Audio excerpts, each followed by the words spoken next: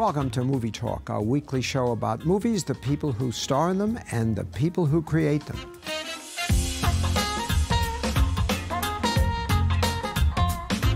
As a result of his memorable performances in Social Network and J. Edgar, Armie Hammer, who's with us today, has been in great demand as a young leading man in Hollywood. He starred in Mirror, Mirror, and of course is now playing the Lone Ranger opposite Johnny Depp. So this may be early in Armie Hammer's career, but he has nonetheless worked for such distinguished directors as Clint Eastwood, David Fincher, and has some damn good roles. Eastwood and Fincher, that's such a contrast in style and temperament, isn't it? It is. They're pretty much the exact dichotomy of each other. It's you have one who has sort of a voracious appetite and aptitude for work, and you know, countless takes and never losing focus for a second. And you have the other guy who's been doing it longer than most directors have been alive and knows how easy it can be and enjoys sort of like the effortless ease at which he operates. So the first one is Fincher. Yep. Who's lots of takes. Lots of takes. And lots of energy. You know, it's funny, he has lots of energy, but it's never sort of, he's not an extrovert in any way on set. You never see his energy, you see his focus. You see him standing at the monitors, standing all day, not moving, just watching every little detail and every little aspect, and never losing focus, never getting bored of a scene, never letting anyone else take over, always, you know, on top of it. And Clint, I mean, not only does he not do many takes, but I remember some actors complained that he prints their rehearsal. Oh yeah, he did that. Did he do that to you? Absolutely. Well, you know what he would do is, you know, you'd walk into a room that would be completely open and there'd be no marks, nothing, and he'd say, okay, do you guys just want to put the scene up on its feet? And you go, well, where do you want us to stand? And you go, wherever you'd like. It's like, okay, I'll stand here, and then, you know, Leo will go and do his thing, and then we'll give it a try, and Clint will go, great, okay, moving on, and then he'll get up and walk away, and it's like, whoa, whoa, whoa, whoa, that was the rehearsal. You know? Yeah, but he is a gracious man, Clint Eastwood. Absolutely. And absolutely. I know people, some actors are intimidated by him, but he is I don't think it's side. just actors who are intimidated by Clint Eastwood. I think it's everybody. Yeah. Edgar, good to see you. Good to see you, Lawrence. I'd like to introduce you to Mr. Clyde Tolson. Graduated from George Washington University tonight with a law degree. Congratulations, Mr. Tolson. Thank you, Mr. Hoover. I believe you are one of our most distinguished alumni. I did, yes. I do have a degree from the school, yes. I was just admiring your suit, Mr. Tolson. You should take a lesson from him, Lawrence. Thank you, sir. Now, J. Edgar, once again, one would not expect Clint Eastwood to make J. Edgar. Now, when he came to you about that, what did you think? Well, he didn't come to me specifically. I think you came to him. Well, I think his casting director came to us and said, you know, I think she had just seen Social Network and said, you know, I guess a suit fits all right on this guy. There's gonna be a lot of suits in this movie. Why don't you come in and audition? And they sent me the script and I read it, and I mean, to be perfectly honest, I didn't get it. Like I understood sort of the value of the script and how good it was, but I didn't understand Clyde Tolson. So I responded. I said, you know what, I really appreciate it, but I can't come in and read for this. You know, because I was thinking, you know, I can't go in there and read for Clint Eastwood on something that I'm not 100% sure on, because I don't want to put anything but my best foot forward for him. So I passed. I said, you know, I appreciate it, but I can't come in and read this. And then, you know, that was a real dumbass thing to do. Yeah, I mean, fortunately, you know, as hard as I worked against it, it all kind of paid off, I guess, you know. So what happened then? Who persuaded? What made you see the light? I got another call from my agent that said, you know, Clint would like you to come in, and I was like, great. How do I argue with that? Like, there's no shoot. Okay, now I have to go in. So I went in and I had an amazing talk with Fiona Weir, who was a lady who was casting the movie, and I spent probably an hour and a half with her, just talking, asking her questions, sort of trying to understand it and all that, and then. And I left, and then I went from there and had dinner with a friend of mine who's gay, and I was just like, who's an older gay man, and I said, please, dude, like, explain to me, like, why did he stick around so long? Why did he take this abuse? Why, if there was never any sort of culmination to this, why would he put up with it all? He being Clyde Tolson. He being Clyde, of course, yeah. And you know, he broke it down for me. He's like, you can't choose who you fall in love with, and especially in a time when you have feelings inside of you that feel so alien and so foreign and so bizarre, and you see and you recognize a spark of a same thing in someone else. There's nothing that could stop you from just wanting to look at that person and say, we both have this, just acknowledge it, deal with this with me, I can be there for you. Yeah, that's and great. you know, there was that one moment in the script that was, you know, after Clyde basically says, you know, you didn't do this, you didn't do that, Dillinger, this, that, you know, and what you wrote was lies. At the end of that scene, Hoover kisses Clyde. And that's the first time in the script, and the only time in the script, where Hoover expresses his emotion towards Clyde, as opposed to, you know, the other way around. And I think that one kiss, that would have been worth it for Clyde, you know, to stick around for another 20 years of abuse, to just get one more display of affection. But the downside for you is that forever journalists are going to say to you, what was it like to kiss Leonardo? Yeah. You know, and what a pain in the ass question that must be. Yeah. I'm sure there are worse questions that could be asked, but yeah, I do get that one quite a bit. Now, Clint Eastwood says that the key reason that he got interested in this movie was because Leonardo DiCaprio wanted to play that role. And how early in the process did you learn of Leo's interest? Leo was already attached by the time I came around. Right. By the time the script So that made it must to have been me. a nice inducement for you. Yeah. Oh, yeah. Absolutely. Absolutely. I mean, Clint would have been all that I needed. You know, the only impetus I needed would have been work with Clint Eastwood. Fine, sure. What do you need me to do? I'll be the janitor. I'll stand in the trash can. Whatever. Fine. You know. But then, of course, getting to work opposite of Leonardo DiCaprio, who, you know, is one of our generation's greatest actors. I mean, that's a treat as well. And then, of course, you know, Dame Judi Dench and Naomi Watts and all that. It's a you know, great so, cast. Yeah, it was. There are a lot of young actors in town who really hate you because you've gone from one terrific role to another, and now you're going to be the Lone Ranger, for God's sake. I mean, they feel you're a Hollywood insider, you know your way around, and that's why you get all these great roles. But that's not true, is it?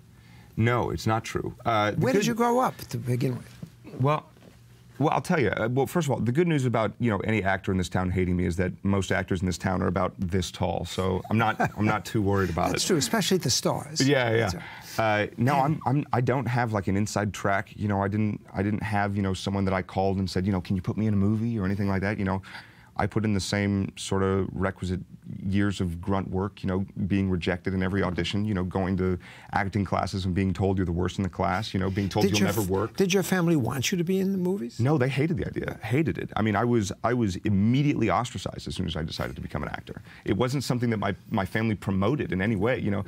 In fact, it wasn't until I booked the role of Billy Graham, and that's when my mom got excited about me being an actor, and then I booked the role of Batman, and that's when my dad became excited about me being an actor. So yeah, to be the young Billy Graham, and that was in a TV movie, right? It wasn't a TV movie, although it had, you know, standards of quality even lower than most TV movies.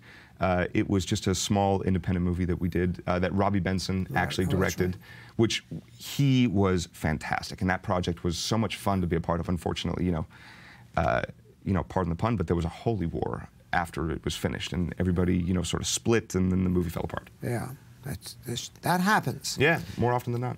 So now, again, far from being a Hollywood brat, you grew up mostly in the Cayman Islands. Did, right? yeah. Which is a pretty strange place to grow up. Yeah, I mean, it's definitely, you know, as a kid, you never realize that it's not the norm, but, you know, coming back to LA and being like, wait, what do you mean you don't know how to cut open a coconut?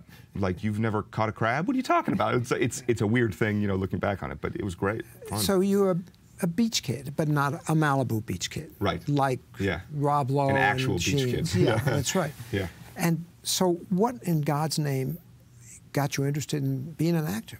Well, I always loved movies. Like, movies for me were always a sort of escape, you know.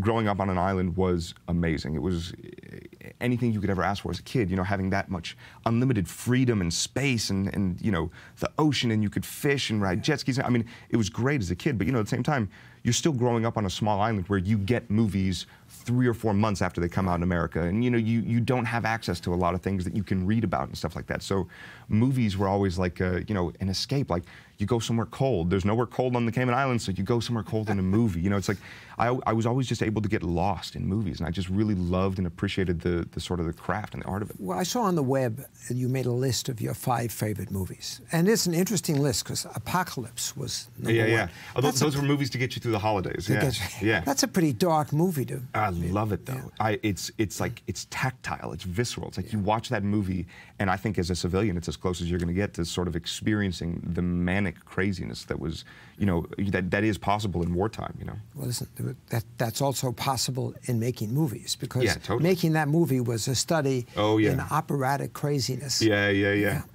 Have you ever been on a movie where everything about it seemed crazy just as an act? Yeah. Oh yeah. Yeah. The Billy Graham movie was definitely one of those movies. Really? Yeah. Oh, man. At one point we had, and I'm not going to say any names, but at one point we had one of the producers show up to the set convinced that the director was possessed by the devil, so they were going to exorcise the demons out of it. I mean, it was just like, I'm sitting there going, what the hell is going on? We're just trying to make a damn movie. Everybody just needs to calm down.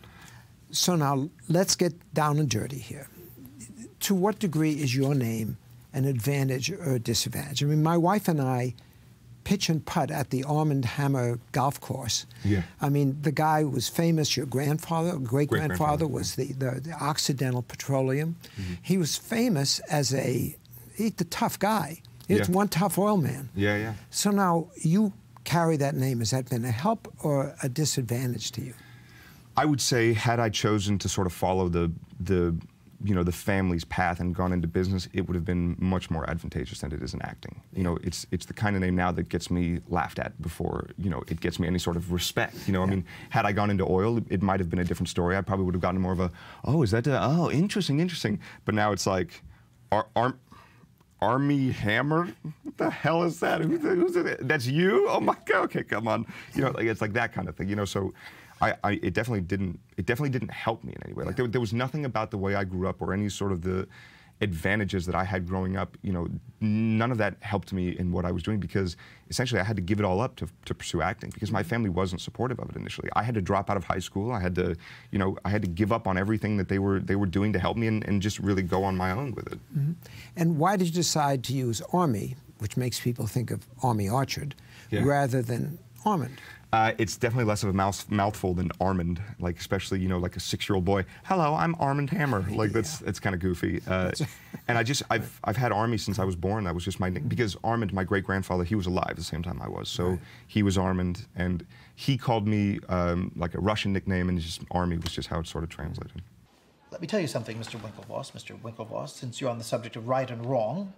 This action, this meeting, the two of you being here, is wrong. It's not worthy of Harvard. It's not what Harvard saw in you. You don't get special treatment. We never asked. Oh, just start another project? If you like we're making a diorama for a science fair? If you have a problem with that, Mr. Winklevoss, we never asked for special treatment. The courts are always at your disposal. Is there anything else I can do for you? Oh, you can take the Harvard student handbook and shit. Hi. Thank you very much for your time, sir.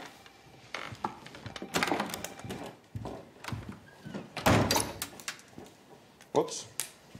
Broke a 335-year-old doorknob.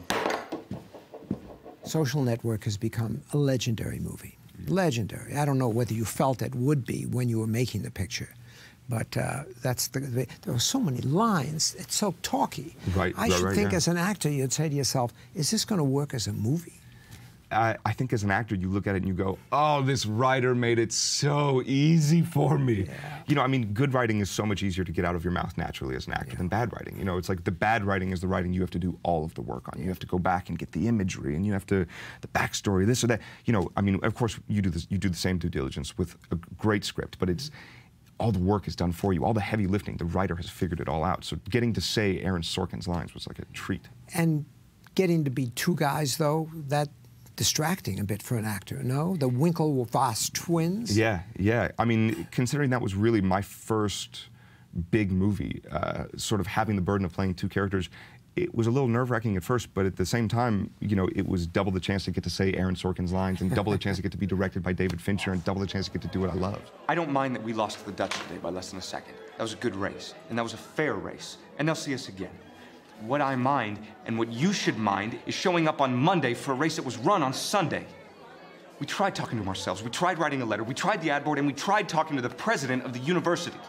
Now, I am asking you, for the last time, let's take the considerable resources at our disposal and sue him in federal court. Come on. I need a real drink.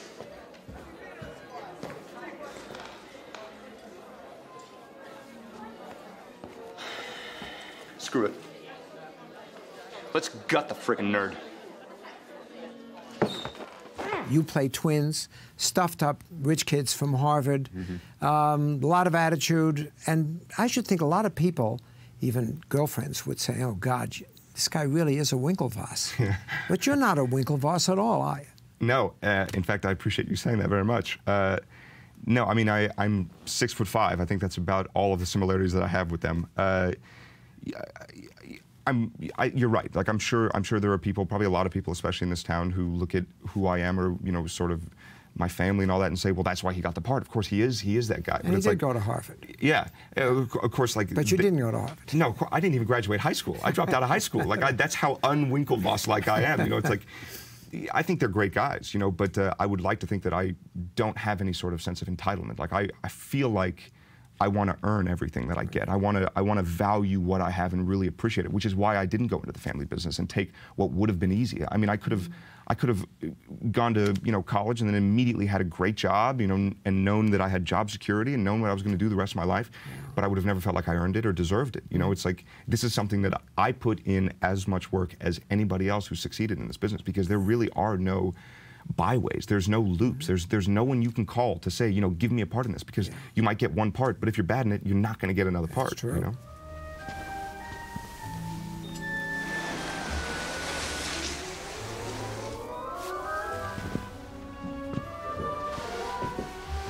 I could barely hear you all the way down there. I do have one question about the evening. There was a girl there. She had black hair and was very beautiful. Beautiful. I think she's the most beautiful woman in the whole world. Agreed to disagree. Let's leave it at that. But do you know her? She had ivory skin, black hair. Her hair is not black, it's raven, and she's 18 years old, and her skin has never seen the sun, so of course it's good. Mirror, Mirror, which is a picture with a very eccentric trailer. I'm dying to see it. Yeah, eccentric, yeah. Who do you play? I play Prince Andrew Alcott in the story, and he is sort of, he's the, Prince Charming of this typical Snow White story. And did you take the role simply because you wanted to do tights? Yes, tights and a codpiece. That was really, once I saw that, I was like, you don't have to pay me. Fine. No, honestly, I took that movie because I wanted to work with Tarsem Singh, the director of the movie. I think he is an incredible visualist, maybe one of the best that we have. And I mean, The Cell for me was just so visually striking, and then The Fall also so beautiful to watch, and the fact that there was zero CGI in that movie, I mean, it's shocking, and I wanted to see how this sort of Indian crazy madman did this, and that was really the reason I did this, and also to work with Julia. Yeah, exactly. All this and Julia Roberts too. That didn't hurt. Yeah, that definitely didn't hurt. Yeah. But I did have stipulations. Tarsem and I sat down for lunch on Jones on 3rd, just right down there, and he was like, "I want you to do this," and I was like, "Okay, first of all, let me tell you, I love you. Like, I'll do whatever you want me to do, but I won't play Prince Charming. Like, that to me sounds so saccharine and nauseating and ridiculous, like two-dimensional and boring. Like, you can't do anything with that as an actor." And he was like, "Well, what do you want to do?" And I was like, "Let's like brainstorm about this. Let's get into this and figure out like something interesting we can do to this guy." So we gave him like a backstory. He's now not a character who just sort of shows up and rescues Snow White with a kiss and then they're off happily ever after, Can't fight you. Why not? Because you're a girl. I don't fight girls. Perhaps I should reconsider.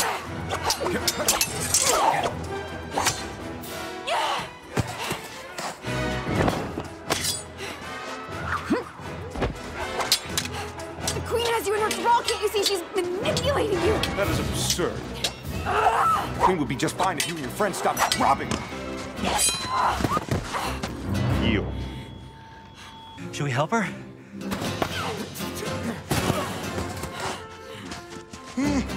She's doing pretty good on her own. You're starting imminently The Lone Ranger. You are The Lone Ranger. Yes, sir. Gore Verbinski, who's just a terrific director. Yeah, A few he's hits great. in his background. Yeah. Like Pirates of the Caribbean and Rango, which is terrific. Again, I love Rango, an yeah. interesting, bizarre movie. Yeah, but that's what makes it really fun, the fact that it's so bizarre and interesting, because most of the time when you make a movie with computers, it has a tendency of feeling too perfect. Like Rango is the kind of movie where it's like, it is all kinds of fast and loose the whole time. right. It could fall off the rails at any time, I mean, it's a really fun sort of Western, But if a director comes to you again and says, "I'm doing The Lone Ranger," Yeah. Now, I know I would be more concerned than playing Clyde Tolson, J. Edgar's gay lover. Yeah. Now, obviously, did he send you a script, or did Gore sit down and explain what his take is on this character? This was a really similar process to J. Edgar, where, you know, I'm still, you know, low enough on the totem pole that I have to sort of fight for jobs. So this was the kind of thing where I heard they were doing Lone Ranger, and I said, that sounds awesome. I love Westerns. Like that, for me, that's one of my favorite genres. I know they typically don't do well, especially now, but I mean, which is why Lone Ranger is not, it's not strictly a Western. There's so many more aspects to it, which, I mean, you see, it's going to be incredible. But at the core of it, I'm going to get to ride a horse and shoot guns. Like, that's going to be really, that's like the 6-year-old boy in me is just like, yes, you know. So but that. Are you going to kiss Johnny Depp? Am I? Yeah. You know, I mean, it depends on how, you know, does he do off-camera lines? You know, that'll be brownie points. We'll see. Again, you have great choice in co-stars. Mm-hmm. I mean, Johnny Depp, that's kind of an interesting guy. Have you spent time with him? Mm-mm. Yeah, because, you know, all of us sort of wonder who is the real Johnny Depp. Yeah. And it's going to be interesting, Johnny Depp as Tonto. That's an interesting character to get to know. Yeah, yeah, yeah. That's one of the things that I'm really interested in is sort of appreciating the processes that other actors go through. And I'm interested to see what his thing is like. I mean, I've heard, you know, from nobody connected, just from around town, that he has like an earplug that he wears and he listens to, you know, music or whatever when he's acting. You know, I'm going to ask him about that if it's true, sort of why he does. I don't know, just like see what the deal is. I think he's going to bring a really interesting and fresh spin to it. And the script itself, which is so precise and tight and just perfect as it is, it's, I mean, you can see Johnny all over it, and he is going to crush this. Like, he's really going to do a great job with this. Now, has it occurred to you that your first instincts about characters that are offered you are always wrong? No, but it's entirely possible.